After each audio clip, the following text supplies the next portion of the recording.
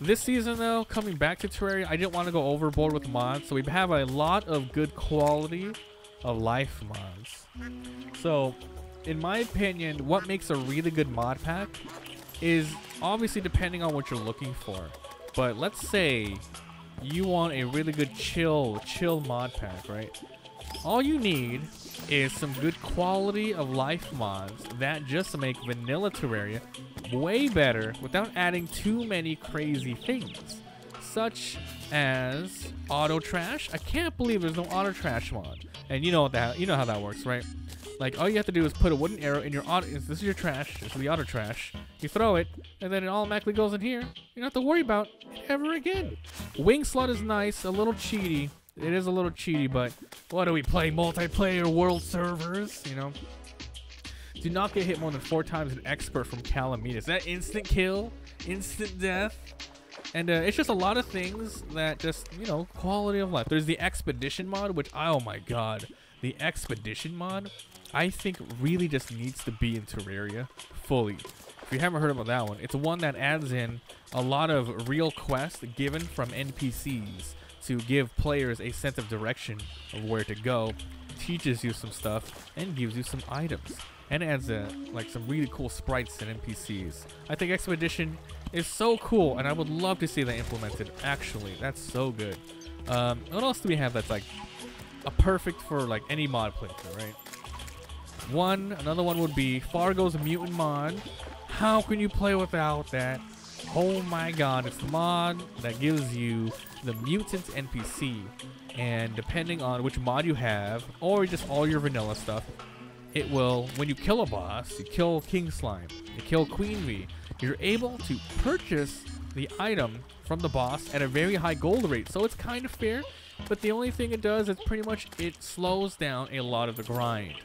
But you're still using some sort of exchange for it. So I think it's pretty fair. And it also has another NPC, which gives you events. So you finish a blood night, ooh, you can buy that as well. Summon it all you want. Potion Master is really good. Also adds an NPC that only athlete. Oh, is that how it works? Potion Master mod?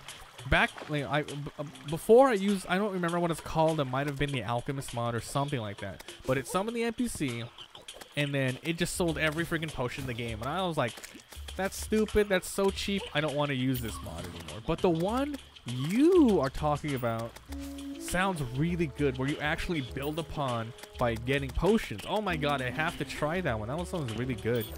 Yeah, I like that one a lot. There's a boss cursor mod, which makes it so just like around your character is a cursor and pointing towards the boss. So that one's okay. Boss HP bar is a good one too. There's one I used in the past. A lot of people always ask about on YouTube videos, where it's called the unleveled mod. The unleveled mod changes your UI, so this can turn into like Zelda old school looking hearts or Kingdom Hearts bar. Same for your mana, so that's a cool one. Boss checklist, big one, big one, big one. It's really good, but it sucks if your mod, like if you're trying out a new mod and it's not what's what I'm looking for? It's not implemented. Ooh, that kind of sucks. But for the most part, it gives you a really good goal. Like what I'm doing right now is going through one by one, and I'm not skipping anything. Like it took us forever to do the old one's army because we didn't have like good items, which we could have got from other bosses, but we're doing that. So yeah, that one. Yeah, almost without Fargo's mods, you can't. And boom. How can you not have this quality of life mod? Crafting recipe, or what is it? What's it called? Cheat recipes? Dude, you cannot, even with vanilla Terraria, which has a million things, you gotta have that. No more using Wikipedia, no more talking to the guide. Yes, dude, come on. Fargo is really good though. There's like a lot of must-haves, most definitely must-haves, but excavator is good too. We're using it right now. It's called a vein miner, I believe.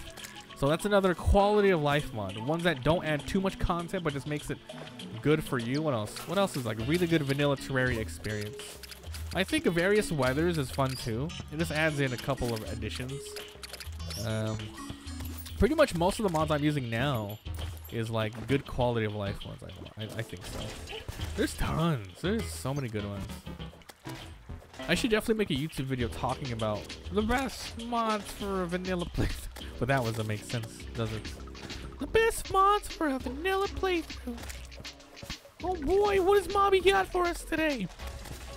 Sick, dude. Sick. But most definitely my favorite mod of all time is Thorium. It is the most balanced. It's fun. It feels like everything is just in Terraria. And they added new classes, raiding class, healing class, you know, all that good stuff. Oh, so good. Enigma. I remember using that mod, but I don't remember much of it. Probably because I used it when I had a big pack and then it kind of got lost in the mix. So I think definitely if you want to have fun and appreciate large content mods, you're gonna have to not mix it up with a bunch of other ones. Otherwise you're like, why would I use this from this mod when this mod's better?